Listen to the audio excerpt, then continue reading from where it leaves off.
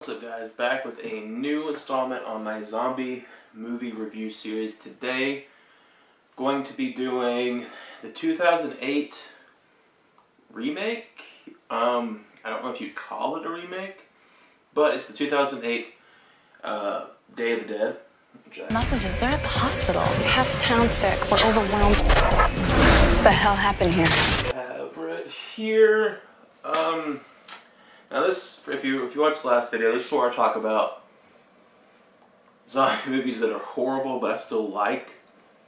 This is definitely one of them. I've watched this movie a bunch of times, and I really don't know how to explain this movie. It kind of escalates super fast, but doesn't go anywhere, if that makes sense. It's supposed to be loosely based off the, I think, what was the year, 1985 George Romero Day of the Dead, which I don't really feel that it's a remake of it at all, besides the name. I know one just recently came out 2 years ago, a year ago, Day of the Dead Bloodlines, which was more of an actual remake of that movie. It still sucked, but it was more accurate to be a remake. I don't really know what you would call this movie. It's not a remake in my opinion. But anyways, we'll get into the movie. There's a couple of big names in this. I mean, I don't know if you say big. Got Nick Cannon and Ving Rhames. There's also Mina Cervera, which I don't know her. I don't recall. Oh, unless what? Is that who I think it is? Yeah, if it's, I don't know her name, but I guess kind of the main character's sister. I don't know if that's who that is or not. I know her, I've seen her in a bunch of movies, but I can't think of her name right now. But so you got a couple, like, I would say B-rated actors. I like Ving Rhames. He's actually in another great movie, another really good zombie movie, Dawn of the Dead. But anyways, yeah, I mean, if you don't like zombie movies, you're not going to like this movie at all. The characters are bad. It's a beautiful day here in Leadville, Colorado. That is, unless you're trying to leave. The makeup's bad, the CGI when they use it's bad. The story is okay for a zombie movie. Like I said in my World War Z video, I'm not going to do any spoilers for the movies, at least for now. So I can't really go into much detail and talk about that.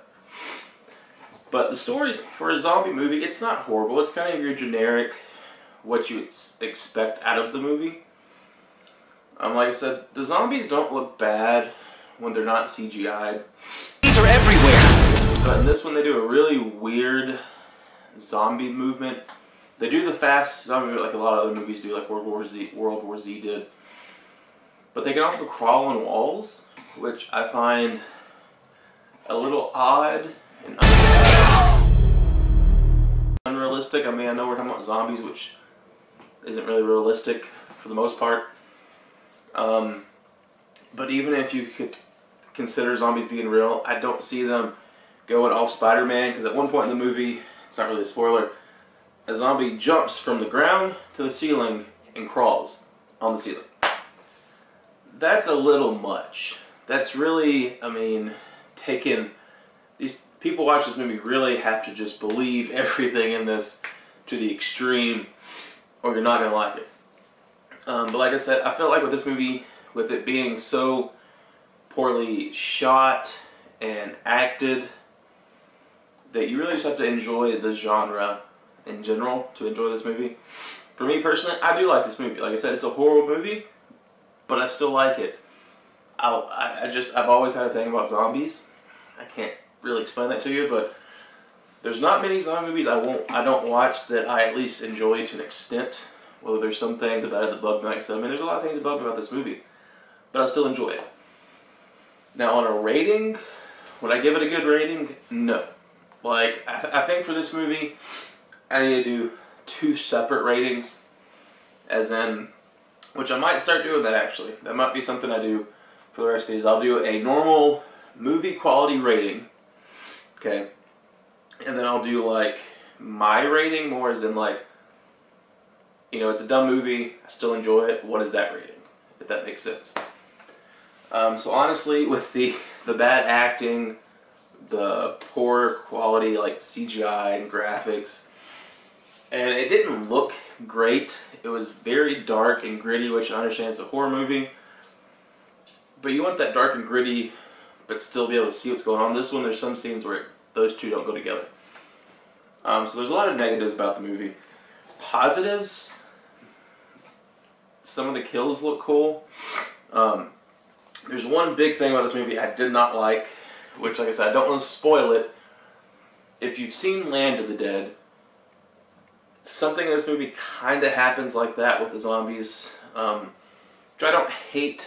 I'm just not a massive fan of. I mean, it's fine. It doesn't. I don't hate a movie. I wouldn't hate it because of that only, but it does bug me.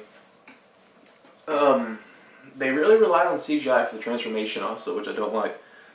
Because it looks, I mean, I wouldn't mind it if it didn't look so bad, but it's very poorly put together.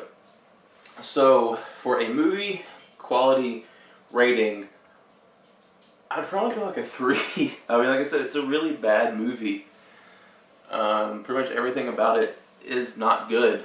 I mean, that's just how I can say about it. So, for a movie rating, I'm going to go a 3. Now, for my personal rating, as far as like rating this in a zombie,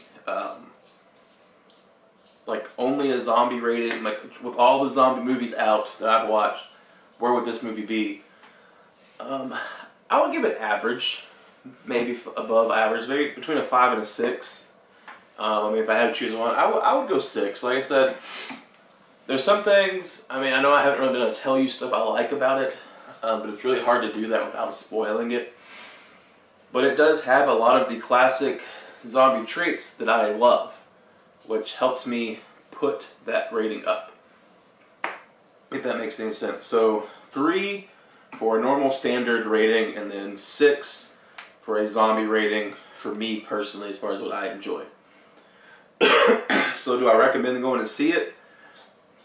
I mean, like I said earlier, if you like zombie movies, I would go see it. Or I guess not go see it because it's not in theaters.